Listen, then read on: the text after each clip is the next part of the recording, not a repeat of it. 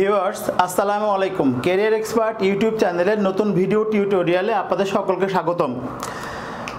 আজ আমি বাংলা ব্যাকরণ অত্যন্ত গুরুত্বপূর্ণ একটি অংশ নিয়ে কথা বলবো, সেটা হলো সমাস।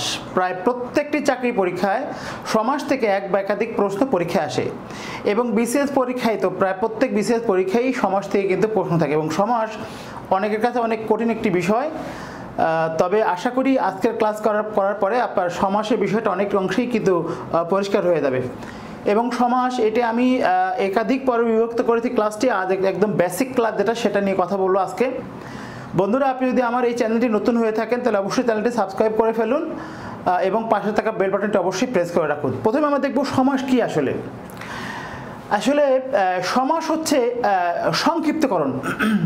আপনি দেখেন আমার হাতে একটা ব্যান্ড দেখা যায়, এই ব্যান্ডটা কিন্তু টানলে অনেক বড় হচ্ছে, আবার এই ব্যান্ডটাকে আপনি ছেড়ে দিলে দেখেন ছোট হয়ে যাচ্ছে। তার মানে কি, সমস্যা হচ্ছে কি, কোনো জিনিসকে টানলে বড় হবে, এই বড় জিনিসকে যদি টেনে আপনি ছোট করে ছেড়ে দেন সংক্ষিপ্ত রূপ, সেইটি কিন্তু আসলে সমাস। তাহলে সমাস হচ্ছে সংক্ষিপ্তকরণ বা মিলকরণ বা একই পদে পরিণত করাকেই মূলত সমাস বলে। সমাসের সংজ্ঞাটা একটু আমরা দেখে নেই যে পরস্পর অর্থসঙ্গতি সম্পন্ন, অর্থসঙ্গতি তারা দাগ দিয়েছে, কথা বলবো এটা নিয়ে। পরস্পর অর্থসঙ্গতি সম্পন্ন দুই বা ততোধিক পদের এক পদে পরিণত হওয়া, সংক্ষেপিত হওয়া বা মিলিত হওয়াকে সমাস বলে। তাহলে পরস্পর অর্থসঙ্গতি সম্পন্ন এই কথাটা কি? আমরা অর্থসঙ্গতি বলতে কি বুঝি? ব্যাস বাক্যের সাথে সমস্ত পদের সম্পর্ক। আমরা একটু দেখে নেব। এখানে একটা লাইন আমি লিখছি, দেখেন, ন্যায় চোখ নারীর চোখের যে বিড়ালের। এটি কোনো লাইন কিন্তু হয় না, কোনো সঙ্গতি কিন্তু নয়। সঙ্গতি মানে মিল থাকা, কোইন্সিডেন্স, এটা মিল থাকা। অথচ পরের লাইনটা দেখেন, বিড়ালের চোখের ন্যায় চোখ যে নারীর, তার মানে কি বিড়াল চোখী। তাহলে এটাকে বলা হয় সমস্ত পদ এবং এটা কিন্তু ব্যাস বাক্য। তাহলে এটাকে বলা হয় কি? ব্যাস বাক্য। আর এটাকে বলা হয় সমস্ত পদ। তাহলে কি বলেছি যে ব্যাস বাক্যের সাথে সমস্ত পদের যে সম্পর্ক, সেই সম্পর্কে বলা হয় অর্থসঙ্গতি। তাহলে পরস্পর অর্থসঙ্গতি সম্পন্ন মানে এই যে বিড়াল একটা পদ, চোখ একটা পদ, ন্যায় একটা পদ, এখানে চোখ একটা, যে একটা নারী, এই প্রত্যেকটা শব্দই কিন্তু এক একটা পদ। এই পদগুলোর মাঝখানে একটা সম্পর্ক থাকতে হবে যেন মিনিংফুল কোনো রিলেশন থাকে, তাহলে সেটাকে বলা হয় অর্থসঙ্গতি। আর পরস্পর অর্থসঙ্গতি সম্পন্ন দুই বা ততোধিক পদের এক পদে পরিণত হওয়া। দেখেন এই পুরো বাক্যটা কিন্তু এই একটা সংক্ষিপ্ত অংশ পরিণত হয়েছে। এই যে এক পদে পরিণত হওয়ার যে প্রক্রিয়া, যে প্রসেস, সেটাকে বলা হয় আসলে সমাস। তাহলে আশা করি সমাস কাকে বলে এটি আপনি বুঝতে পেরেছেন। আমরা এই ব্যাস বাক্যটাকে লক্ষ্য করি। এখানে বিড়ালের একটি পদ, চোখের একটি পদ, ন্যায় একটি পদ, চোখ যে নারীর, প্রত্যেকটা কিন্তু এক একটা পদ এবং এই পদের মিলনের ফলে গঠিত হয়েছে বিড়াল চোখী। এই বিড়াল চোখীর প্রথমে বিড়াল আর পরে হলো চোখী। এই বিড়াল এই পদটাকে বলা হয় পূর্ব পদ এবং এই যে পরের পদটাকে বলা হয় পর পদ বা এটাকে বলা হয় উত্তর পদ। এবং এই পূর্বপদ এবং পরপদ মিলে গঠিত হয় যেটা, সেটাকে বলা হয় সমস্ত পদ। এই সমস্ত পদ কিন্তু বিসিএস পরীক্ষায় আসছে কয়েকবার। এখন আমার কোশ্চেন হলো, সমস্ত পদ নাম হয়েছে কেন? সমস্ত পদ নাম হয়েছে এই কারণে, আমরা বলি না যে সবগুলো জিনিস একত্রে করে দিছে, সমস্ত বিষয়গুলো একত্রে নিয়ে আসো। তার মানে এই সমস্ত বিষয়টি এই এক জায়গায় নিয়ে আসা হয়েছে, এর নাম হয়েছে সমস্ত পদ। আশা করি সমস্ত পদ কেন এর নাম সমস্ত পদ হয়েছে আপনি এটা অবশ্যই এখন বুঝতে পারছেন। সমস্ত মানে সবগুলো পদ মিলে যে পদ তৈরি হয়েছে, সবগুলো মানে সমস্ত, এদের নাম হয়েছে সমস্ত পদ। এবং এর আরো একটা নাম আছে, সেটা হলো দেখেন, এই বিড়াল এবং চোখ এই দুটো শব্দই কিন্তু এই ব্যাস বাক্যের মধ্যে আছে এবং এই দুটো শব্দই কিন্তু আবার এই সংক্ষেপিত অংশের মধ্যে আছে। তাই একে বলা হয় সমসমান পদ। এই যে বিড়াল এবং চোখে এই দুইটা পদই যেহেতু এই বাক্যের মধ্যে আছে, তাই এটাকে বলা হয় সমসমান পদ। অর্থাৎ এই সমসমান পদটির যে দুটো শব্দ, সেই দুটো শব্দ কিন্তু এই ব্যাস বাক্যের মধ্যে আছে। আর তাহলে এই অংশটাকে বলা হলো কি? বলা হয় সমস্ত পদ বা সমসমান পদ। আর এই প্রত্যেকটা বিড়াল, চোখ, ন্যায়, এগুলোকে বলা হয় হচ্ছে পদ। এবং এই যে বড় বাক্যটা, এটাকে বলা হয় ব্যাস বাক্য। ব্যাস বাক্য কেন নিচ্ছে নাম এটার, আমরা খেয়াল করি যে একটা চিত্রের মাধ্যমে দেখি এটা একটা বৃত্ত, এই বৃত্তের সব থেকে বড় লাইন কিন্তু ব্যাস, এটাকে বলা হয় বৃত্তের ব্যাস। তাহলে এই লাইনটা সব থেকে বড় লাইন, তো এটাকে একটা লাইন এবং এটাকে বলা হয় ব্যাস, এবং লাইনটা বড় হয়েছে কিসের সাহায্যে? বাক্যের সাহায্যে, তাই এটাকে বলা হয় ব্যাস বাক্য। এটা আরও দুটা নাম আছে, এটাকে বলা হয় বিগ্রহ বাক্য, এটা পরীক্ষা বেশি থাকে, বিগ্রহ বাক্য, বা এটাকে বলা হয় সমাস বাক্য। তাহলে আমরা এর তিনটা নাম কিন্তু পাইলাম, ব্যাস বাক্য, বিগ্রহ বাক্য এবং সমাস বাক্য। এখন আমরা দেখব সমাসের কাজ কি, কেন আমরা সমাস পড়ব। সমাসের প্রথম কাজ হলো, সমাস কি করে? এই পুরো বাক্যটাকে সংক্ষেপ করে দেয়। তার মানে সমাসের প্রথম কাজ হলো সংক্ষেপণ, বা কোনো জিনিসকে কনসাইজ করে দেয়া, সংক্ষেপণ করে দেয়া। সমাসের দ্বিতীয় কাজ হলো পদের মিলন। দেখেন এখানে একটা, দুইটা, তিনটা, চারটা, পাঁচটা, ছয়টা পদ মিলে এই বিড়াল থেকে একটা পদ তৈরি হয়েছে, অর্থাৎ এখানে পদের মিলন ঘটেছে। এবং তৃতীয় কাজ হলো যে একপদীকরণ। দেখেন বিড়াল তো কি একটা শব্দ তৈরি করে দিচ্ছে, তাহলে তিনটা কাজ পদের: সংক্ষেপণ, পদের মিলন এবং একপদীকরণ। এখন আপনাদের মনে একটু কনফিউশন থাকতে পারে সন্ধি আর সমাস নিয়ে। আমরা সন্ধি আর সমাসের বেসিক একটা পার্থক্য একটু এখন দেখব, তাহলে পরিষ্কার হয়ে যাবে কোনটা সন্ধি আর কোনটা সমাস। সন্ধি আর সমাসের সব থেকে বড় পার্থক্য হলো, সন্ধি দেখেন আমরা একটা সন্ধি কিন্তু লিখছি হিমালয়, হিম যোগ আলয়, হিমালয়। এখানে এর শেষে হিম মানে অ আছে এবং এর শুরুতে আ আছে, অর্থাৎ পদ এই শব্দের শেষে অ এবং আলয়ের আ, এই দুটো মিলে কিন্তু হয়েছে আকার, অর্থাৎ এখানে এই দুটো ধ্বনির মিলন, ধ্বনির মিলনে হয় সন্ধি। আর এখানে দেখেন চাঁদ রূপ মুখ, চাঁদ মুখ, অর্থাৎ এখানে শব্দের মিলনে হয় সমাস। এই পার্থক্যটা মনে রাখবেন যে সন্ধি হয় ধ্বনির মিলনে আর সমাস হয় হচ্ছে শব্দের মিলনে। তাহলে পার্থক্যটি পরিষ্কার পার্থক্য, যে সমাস হয় অনেকগুলো শব্দের মিলনের ফলে এবং সন্ধি হয় হচ্ছে দুইটা ধ্বনির মিলনের কারণে। অর্থ অনুসারে সমাস হলো 6 প্রকার। কি কি? দ্বন্দ্ব সমাস, দ্বিগু সমাস, তৎপুরুষ সমাস, কর্মধারয় সমাস, অব্যয়ভাব সমাস এবং বহুব্রীহি সমাস। তা আমরা সবাই জানি সমাস 6 প্রকার।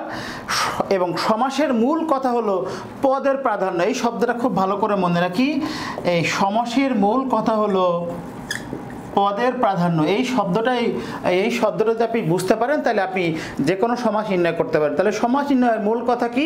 পদের প্রাধান্য। আমরা সমস্ত পদে দেখেছিলাম দুইটা পদ থাকে, একটা পূর্বপদ, একটা কি পরপদ। কোনো কোনো সমাসে দেখব পূর্বপদের প্রাধান্য, প্রাধান্য মানে পূর্বপদের গুরুত্ব, এবং কোনো কোনো সমাসে দেখব পরপদের প্রাধান্য। আবার কোনো কোনো সমাসে দেখব এই পূর্বপদ এবং পরপদ কোনোটারই প্রাধান্য পায় নাই। তো আমরা একটু দেখি পদের প্রাধান্যের উপর নির্ভর করে কিভাবে সমাস নির্ণয় করা যায়। বন্ধুরা এই বিষয়টা খুব লক্ষ্য করুন, কেননা এই পদের প্রাধান্য যদি আপনি খুব ভালো করে আইডেন্টিফাই করতে পারেন তাহলে আপনি সমাস অনায়াসে নির্ণয় করতে পারবেন। তাহলে আমরা কি বলেছিলাম যে পদের প্রাধান্যের উপর নির্ভর করবে যে সমাস চিহ্ন কিনা। সমস্ত পদে বা সমসমান পদে আমরা জানি যে দুইটা পদ থেকে পূর্বপদ আর থাকে কি পরপদ, পরপদ বা উত্তরপদ। এখন এখানে পদ আছে দুইটা, এটা একটা পদ, এটা একটা পদ। যদি এমন হয় যে দুটি পদেরই প্রাধান্য, যদি হয় দুটি পদের প্রাধান্য, তাহলে সেটা হবে দ্বন্দ্ব সমাস। যেমন বাবা ও মা, বাবা মা। একটু খেয়াল করুন, তাহলে যদি কখনো এরকম দেখেন যে দুইটি পদের প্রাধান্য পাওয়া, অর্থাৎ এই পূর্বপদ এবং পরপদ দুটির প্রাধান্য, দেখেন বাবা মা, বাবারও প্রাধান্য আছে, মায়েরও প্রাধান্য আছে, অর্থাৎ এই শব্দ সংক্ষেপিত হয়ে মিনিং প্রকাশ করার জন্য বাবা এবং মা দুইটা শব্দেরই প্রয়োজন, তা দুইটা পদেরই প্রয়োজন। তাহলে যদি এমন হয় দুইটা পদেরই প্রাধান্য থাকে তবে সেটা সেই সমাস হবে দ্বন্দ্ব সমাস। তাহলে পদের প্রাধান্য, দুটি পদের প্রাধান্য থাকে, সেটা হবে দ্বন্দ্ব সমাস। ঠিক তার উল্টা, যদি কোনো পদের প্রাধান্য না থাকে, দুটির কোনো পদের প্রাধান্য না থাকে, দুটির কোনো পদের প্রাধান্য না থাকে তৃতীয় কোনো শব্দকে বোঝায়।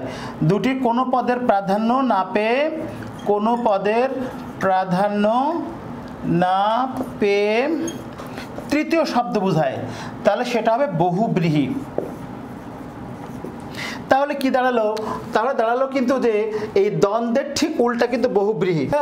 এই দ্বন্দ্ব সমাসে দুটি পদের প্রাধান্য, এখানে কোনো পদের প্রাধান্য নেই, তৃতীয় কোনো শব্দকে বোঝাবে।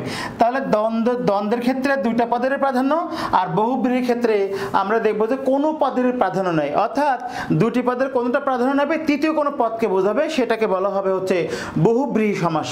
তাহলে আমরা একটা উদাহরণ দেখি, যেমন বিনা পানি। খুব খেয়াল করেন, বিনা মানে হচ্ছে বাঁশি আর পানি মানে হচ্ছে হাত। আসলে বিনা পানি মঠ বলতে বোঝায় সরস্বতী দেবীকে। তাহলে বহুব্রীহি সমাস কেন? বহুব্রীহি সমাস এই কারণে এখানে ছিল বিনা, এখানে ছিল পানি। এই বিনা এবং পানি কোনোটাকে কিন্তু বোঝায় নাই। তাহলে কি বলছিল? দুইটি পদের কোনো পদের কিন্তু প্রাধান্য নাই। এই পূর্ব পদেরও প্রাধান্য নাই, পর পদেরও প্রাধান্য নাই, তৃতীয় কোনো শব্দকে বোঝায়। তাহলে এখানে ছিল বিনা মানে বাঁশি, আর এটা ছিল হাত। আসলে বিনা পানি হওয়া মানে হওয়া উচিত ছিল যে হাতে হলো বাঁশি, কিন্তু না, বিনা পানি মানে সরস্বতী দেবী, একজন দেবীকে বোঝায়। সুতরাং তৃতীয় কোনো শব্দকে বোঝায়, কোনো পদের প্রাধান্য না হয়, তবে সেটাকে বলা হবে হচ্ছে বহুব্রীহি সমাস। তাহলে দ্বন্দ্ব সমাসের ক্ষেত্রে কি দেখলাম? দুটি পদের প্রাধান্য, আর এখানে দেখলাম ঠিক তার উল্টা, এই দুটি পদের পূর্বপদ পরপদ কোনো পদের প্রাধান্য না পেয়ে তৃতীয় কোনো শব্দকে বোঝায়, সেটিকে হলো বহুব্রীহি সমাস। আমরা তৃতীয় নাম্বার দেখব, 3 নাম্বার দেখব হচ্ছে আপনার যে কোনো একটি পদের প্রাধান্য। যে কোনো একটি পদের প্রাধান্য। তাহলে যে কোনো একটা পদের মধ্যে কী কী থাকতে পারে? হইতে পারে পূর্ব পদের প্রাধান্য, আর হইতে পারে পর পদের প্রাধান্য। একদম ম্যাথমেটিক্সের মতো বিষয়, কিন্তু যদি আপনি জাস্ট খেয়াল করেন বোঝার কথা। যদি পূর্ব পদের প্রাধান্য হয় সেটা হলো অব্যয়ীভাব সমাস, এবং তাহলে পর পদের প্রাধান্য হলে কী কী হইতে পারে? বাকি থাকলে কিন্তু তার 3টা সমাস। কী কী থাকলো? হলো দ্বিগু সমাস, থাকলো হলো কর্মধারায়, আর তৎপুরুষ। তাহলে পুরো বিষয়টা যদি আমি একটু রিভিউ করি, তাহলে বিষয়টা কি দাঁড়ালো? যদি দুইটি পদের প্রাধান্য হয় দ্বন্দ্ব সমাস, যে দুইটি পদের প্রাধান্যে তৃতীয় কোনো পদকে বোঝায়, শব্দকে বোঝালে সেটা কি বহুব্রীহি সমাস। যদি এমন হয় যে যে কোনো একটি পদের প্রাধান্য হয় পূর্বপদ অথবা পরপদ, যদি পূর্ব পদের প্রাধান্য হয় বৈভব সমাস, যদি পর পদের প্রাধান্য হয় সেক্ষেত্রে কী কী হইতে পারে? হইতে পারে দ্বিগু সমাস, হইতে পারে কর্মধারয় সমাস, হইতে পারে তৎপুরুষ সমাস। এখানে একটু ফাইনালি একটা দিয়ে দেখি, দ্বিগু হচ্ছে সংখ্যা থাকবে, তবে সবসময় সংখ্যা থাকলে দ্বিগু হবে না। আমরা দ্বিগু সমাস নিয়ে একদম স্ট্রেট আলাদা ক্লাস দিব, টেনশন নেই। কর্মধারায় হলে অবশ্যই সেখানে দেখবেন আপনি তুলনা থাকবে, জাস্ট কম্প্যারিজন থাকবে, এবং তৎপুরুষ থাকলে সেখানে দেখবেন অবশ্যই বিভক্তি থাকবে। আর অব্যয়ীভাব সমাস যদি হয় সেখানে অবশ্যই পূর্বপদের প্রাধান্য আপনি দেখবেন, এবং সেখানে আপনি অব্যয় পদ দেখবেন। এই কথাটা মাথায় রাখেন। তাহলে আপনি লক্ষ্য করুন, এগুলো কিন্তু বেশি কিন্তু একদম পরিষ্কার হয়ে গেছে। যেমন দেখেন কণ্ঠের সমীপে, কণ্ঠের সমীপে এটা হলো আকণ্ঠ। তাহলে দেখেন এই পূর্বপদ কণ্ঠ তাকে কিন্তু প্রাধান্য দিচ্ছে, অর্থাৎ পূর্বপদের প্রাধান্য দেয় যে সমাসের, সেটা কিন্তু অব্যয়ীভাব সমাস। যেমন এখানে দ্বিগু সমাস দেখেন তে মাথা, 3 মাথা সমাহার, তে মাথা 3 মাথা সমাহার, 3 মাথা সমাহার, তে মাথা। তার মানে এটি কিন্তু পরপদের প্রাধান্য পায়, অর্থাৎ 3 মাথা যেখানে মিলছে সেটাকে বোঝায়। চাঁদ রূপ মুখ,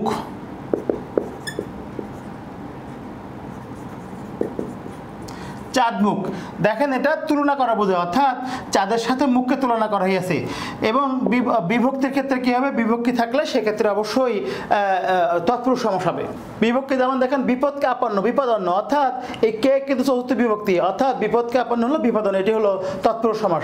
তাহলে ওভারঅল আমার সমাস কী দাঁড়ালো? সমাস হচ্ছে অর্থসঙ্গতিপূর্ণ শব্দের মিলন, এবং যেখানে অর্থসঙ্গতি থাকতে হবে, এবং আমরা সংক্ষিপ্ত যে শব্দটা পাবো সেটাকে বলা হয় সমস্ত পদ বা সমস্যপাদ পদ। এবং আমরা যে বড় লাইনটা পাই, যেটা থেকে সংক্ষেপিত হয়, সেই ব্যাখ্যা, সেই বাক্যটাকে বলা হয় ব্যাস বাক্য, বিগ্রহ বাক্য বা সমাস বাক্য। এবং সমাস মূলত চেনা যায় হচ্ছে পদের প্রাধান্য দেখে। যদি দুইটা পদের প্রাধান্য হয় তাহলে দ্বন্দ্ব সমাস, দুইটা পদ ছাড়া তৃতীয় কোনো পদের প্রাধান্য হলে সেটা বহুব্রীহি সমাস, এবং যদি দুইটার যে কোনো একটা পদের প্রাধান্য হয় সেক্ষেত্রে পূর্ব পদের প্রাধান্য হলে অব্যয়ীভাব সমাস, এবং পর পদের প্রাধান্য হলে হয় দ্বিগু সমাস, না হয় কর্মধারা, না হয় কি তৎপুরুষ সমাস। যদি সংখ্যা বোঝায় দ্বিগু, তুলনা বোঝালে কর্মধারায়, এবং বিভক্তি থাকলে সেক্ষেত্রে আমরা তৎপুরুষ সমাস পাই। তো আমরা এখন প্রত্যেকটা সমাসের আলাদা আলাদা ক্লাস নিয়ে নিব, এবং আশা করি এই সমাসের যে বেসিক বিষয় সেটা আপনার কাছে অনেক পরিষ্কার হয়েছে। এবং আমি একটা কথা একটু আপনার সাথে শেয়ার করি, বিশেষ পরীক্ষা সব থেকে বেশি পরীক্ষায় আসে এই কর্মধারা সমাস থেকে। সুতরাং এই কর্মধারা সমাসটা আপনারা খুব ভালো করে স্টাডি করবেন। তো আজ এ পর্যন্ত, ইনশাল্লাহ আগামী একটা ক্লাসে অবশ্যই আপনার সাথে আবার দেখা হবে ইনশাল্লাহ। সেই পর্যন্ত আপনি ভালো থাকুন। আপনি অবশ্যই আমার ভিডিওটি বেশি বেশি শেয়ার এবং লাইক দিন, যেন পরবর্তী নতুন কোনো ভিডিও আসলে ভিডিওটি আপনার কাছে সবার আগে পৌঁছায়। তো সে পর্যন্ত ভালো থাকেন ইনশাল্লাহ। আসসালামু আলাইকুম।